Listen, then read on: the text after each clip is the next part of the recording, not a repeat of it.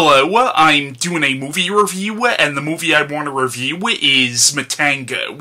Now, Matango is a 1963 Japanese horror film made by Toho, the same studio that made all the Godzilla movies. The movie was also directed by Ishiro Honda, who directed the original Godzilla and several of the Godzilla sequels, like King Kong vs. Godzilla, Mothra vs. Godzilla, Ghidorah the Three-Headed Monster, and many others. The movie was also written by Takeshi Kimura from a story by Masami Fukashima and Shinichi Hoshi. Now, Takeshi Kimura also wrote several other movies for Honda, like Rodan, The Mysterians, Frankenstein Conquers the World, War of the Gargantuas, and Destroy All Monsters. He would also go on to co-write several Godzilla movies, like the aforementioned Destroy All Monsters, Godzilla vs. Hedorah, and Godzilla vs. Gigan. But Takeshi Kimura considered the script that he wrote for Matango to be his best work. Now, Matango is based on a short story published in 1907 called The Voice in the Night by English author William Hope Hodgson. Now, prior to this, that story was already adapted into an episode of the anthology series Suspicion, and it was adapted into a story called Forbidden Fruit in the horror anthology comic The Haunt of Fear from EC Comics. Now, this movie was released on television in America in 1965 under the title Attack of the Mushroom People, which is a much sillier title than Matango. Technically, that title is not inaccurate, but it doesn't really do justice to the movie because the film is honestly a lot creepier and much more psychological than a title like Attack of the Mushroom People would lead you to believe, even though, again, that title is technically not inaccurate. Because yes, there are mushroom people in the film, but the movie's much more than just that. Now, Matango I thought was a very interesting and very effective horror film, and it's arguably one of Ishiro Honda's darkest movies, which really shouldn't surprise anybody who's actually seen the original Godzilla, because that's a pretty dark movie in its own right, but Matango is arguably an even bleaker film. This movie's especially dark compared to the other films that Honda was doing in the early 60s, which were much more lighthearted. Now, I never read the short story, The Voice in the Night, that this movie is based on, but this film really does feel like a cross between Lord of the Flies and John W. Campbell's Who Goes There.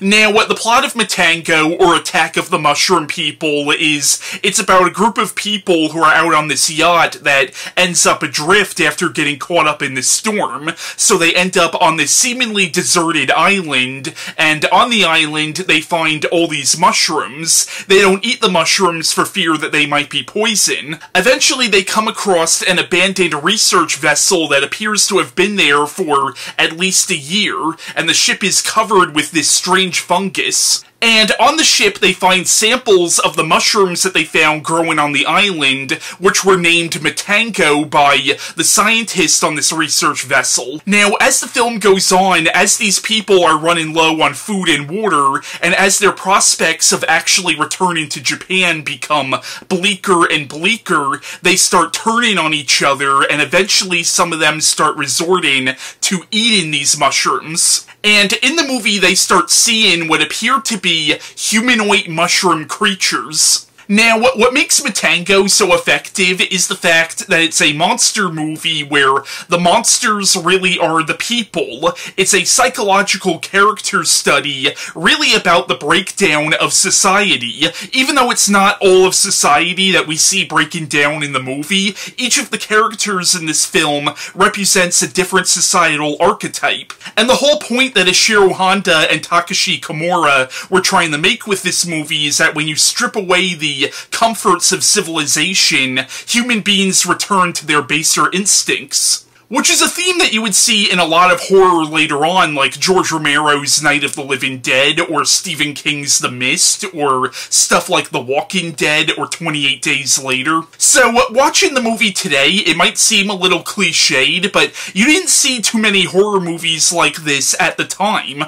Now, Honda also made this movie as sort of a critique on capitalism and the westernization of Japan and sort of this decadence that Honda felt was permeating Japanese society in the years following the war. And even though this movie is based on a story that was written decades before the atomic bomb was created, there's some obvious references and parallels to the atomic bomb in this movie. And if you know anything about world history, you would know that Japan, unfortunately, has a history with nuclear weapons. Like, it appears that the research vessel that the main characters find was studying the effects of nuclear radiation, and also it's heavily implied that this island was affected by atomic bomb testing, and that's probably why the mushrooms are the way they are. Also, all the mushrooms in this movie definitely call to mind something like mushroom clouds.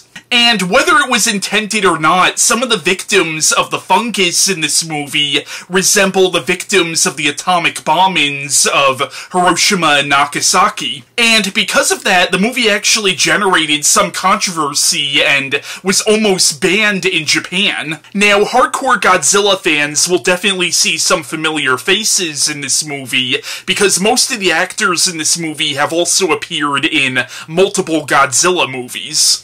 You have Akira Kubo as the main protagonist, Kenji Mirai, who is a professor of psychology, and he's actually a really likable character, which makes what happens to him at the end all the more tragic.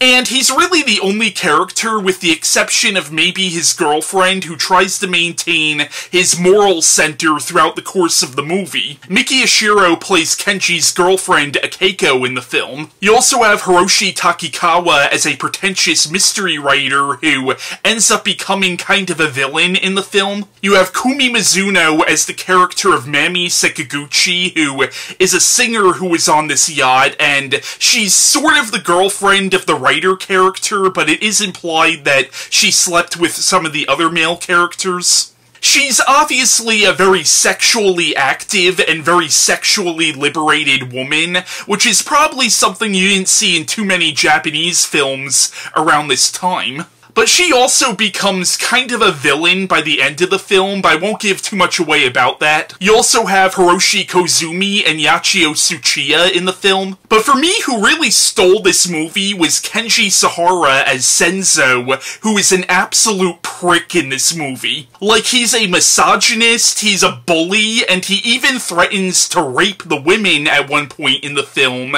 And the way he says it as if he has a right to do it, which makes him even more despicable. Like, he is not a good guy at all, but Kenji Sahara does such a good job playing this complete asshole. And Godzilla suit actor Haruo Nakajima also played one of the mushroom people in the film. And the mushroom people, while the costumes for them might look a little cheesy by today's standards, are actually pretty terrifying monsters, especially when you find out what they actually are. And they have this, like, laugh in the movie that is really freaking creepy. But yeah, Matango, a.k.a. Attack of the Mushroom People, is a very good and very creepy horror film, especially for its time.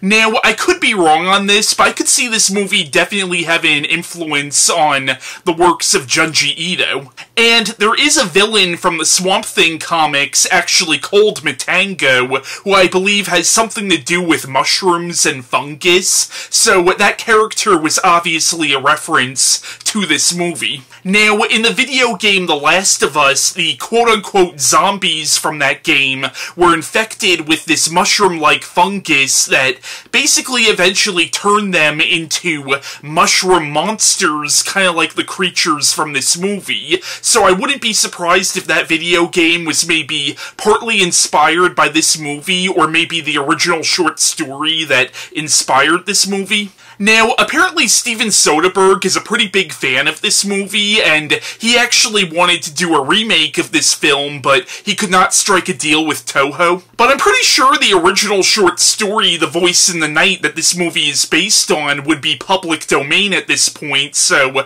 I don't know why he doesn't just do his own adaptation of that story as opposed to a straight remake of this movie, but maybe he does want to specifically pay tribute to this film. But yeah, that was my review on Matango, and bye.